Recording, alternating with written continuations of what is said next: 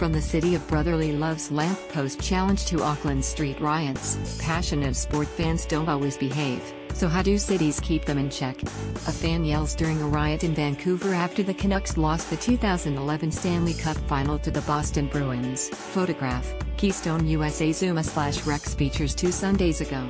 Philadelphia Police District captains were granted an unusual expansion to their powers. They were allowed to smear Crisco, vegetable shortening used for cooking, on streetlights. The idea was to prevent Philadelphia Eagles fans celebrating their team's victory in the NFC Championship game from climbing the poles, as Eagles fans traditionally tend to do, risking injury and damage to public property. But Crisco wasn't enough to stop them. Some of the estimated 12,000 fans who filled the streets following the Eagles' victory over the Minnesota Vikings scaled the greased poles anyway, achieving viral video fame in the process. There was even the suggestion that police had goaded them into trying.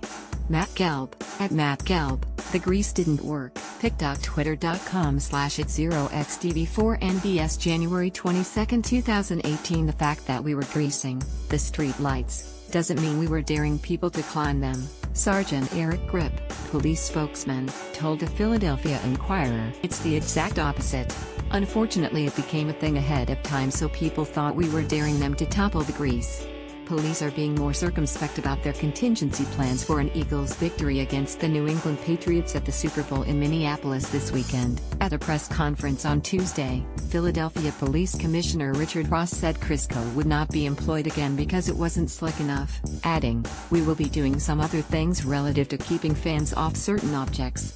But as the Inquirer's Stephanie Farr observed, in a city that's famous for rebellion and has a well-established greased pole climbing competition, protecting Philly fans from themselves is far from a piece of cake, even if you have all the Crisco in the world. Philadelphia's light pole challenge is a reminder that mayhem is as much a part of team sports as trophy presentations and parades, and one city officials dutifully prepare to manage. When the final seconds tick down at the Super Bowl, chaos from thousands of fans celebrating victory or lashing out over defeat will hit the streets not just of Minneapolis, but the homes of both teams. The Philadelphia Eagles have never won a Super Bowl in the 52-year history of the game. They haven't even taken part since 2005. It has only fueled the enthusiasm of a fan base desperate to celebrate its first championship. If the Eagles win, city police expect the number of fans in the streets to dwarf the 12,000 of 2 weeks ago. They also say they'll be ready for anything, implementing checkpoints to inspect fans for weapons and bottles. "We will be ready. We will be out there with a sizable contingent of officers," said Commissioner Ross, refusing to give a specific number. "We will make every effort to show that we are about business, but we are also in the business of allowing people to celebrate, as long as it's done peacefully."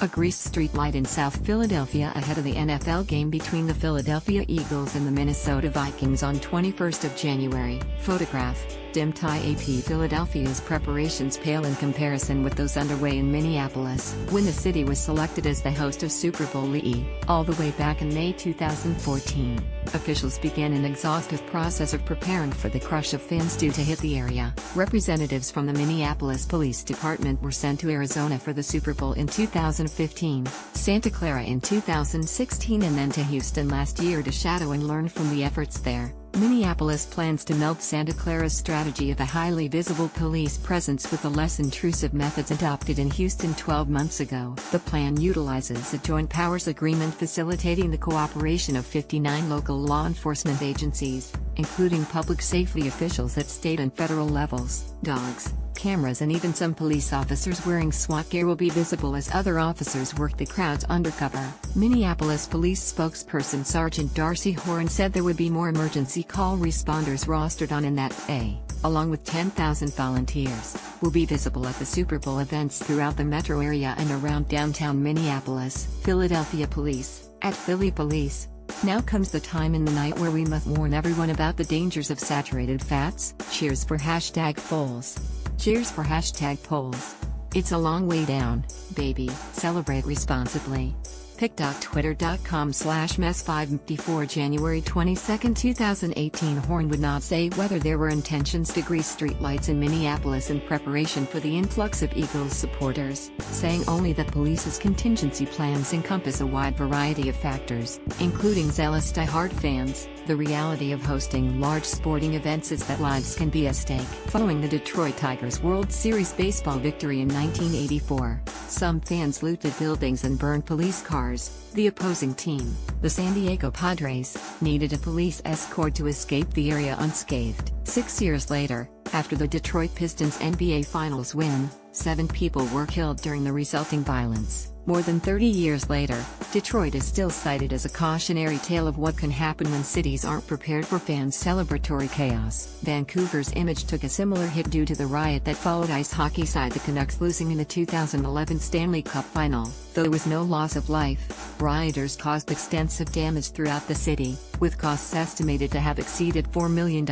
Some 140 people, including several police officers, were injured. There were 4 stabbings, fires were started, and more than 300 people were eventually charged. Canucks fans pose in front of a burning vehicle during the Vancouver riots in 2011. Photograph, Bruce Bennett/Getty Images. These types of incidents are by no means confined to North America. Last November, celebrations in the Auckland suburb of Otahu got out of hand after Tonga beat the Kiwis in the Rugby League World Cup. Fireworks were set off near a gasoline station and objects were hurled at police, resulting in 53 arrests. In Colombia in 2013, 40 fan fatalities linked to football-related violence were recorded. 18 died the same year in Argentina, prompting Lionel Messi to release an anti-violence video. Even the gentleman's game is not accepted. A controversial umpiring decision in a cricket match between New South Wales and an English team in the late 19th century prompted the Sydney Riot of 1879, in which enraged fans stormed the pitch and attacked both the umpire and the English players. But in present-day Boston,